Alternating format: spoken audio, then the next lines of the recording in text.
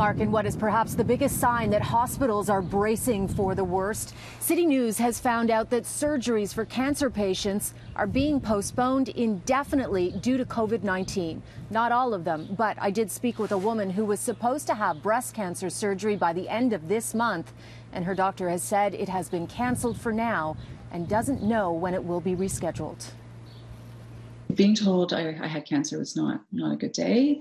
This day, being told that everything, I think I was so mentally prepared for it now, and sort of my family was ready, and we just wanted this done and over and out of our lives. And I think that day was even worse than being told I had cancer, because now I actually don't know what's going to happen.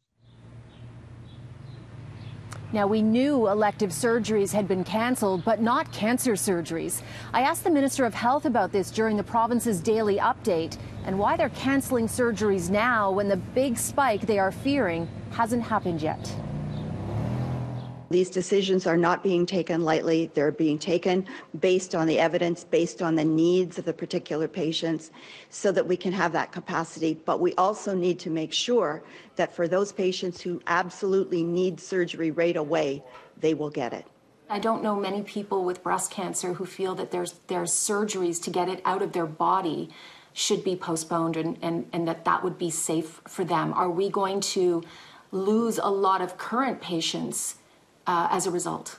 No, not at all. We are, the decisions are being made by hospitals, by physicians, as I said before, in conjunction with the Cancer Care Ontario branch of Ontario Health.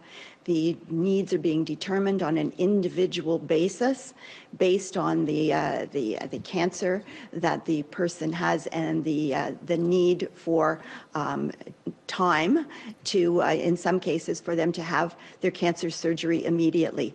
For those cases, they will receive the cancer surgery they need. And it's not just cancer surgeries. CityNews received this internal email from Lakeridge, which states, quote, "We are temporarily postponing all surgeries. Level 2 surgeries, including trauma, life and limb, will be rescheduled on an ethical basis." At the end of all this, whenever that might be, and no one really knows, there's going to be a massive backlog of people who have been waiting and who are now sicker than they were at the outset, and their treatment options may have changed. And it's not just cancer patients. It's, I think about people who are waiting for an organ. I mean, how awful to be told that you can't have this life-saving organ, or this, and all of these things. And there are just so many thousands of Canadians now waiting in this awful sort of state of, limbo. And I have been receiving emails from other people telling me that their cancer surgeries have been postponed as well. One from a woman who tells me her husband's bladder needs to be removed to save his life, but his surgery has been postponed, even though the oncologist assured him that he was a priority. She says they are collateral damage to COVID-19. And I've reached out to Cancer Care Ontario to see just how many surgeries have been postponed. I have not yet received a response.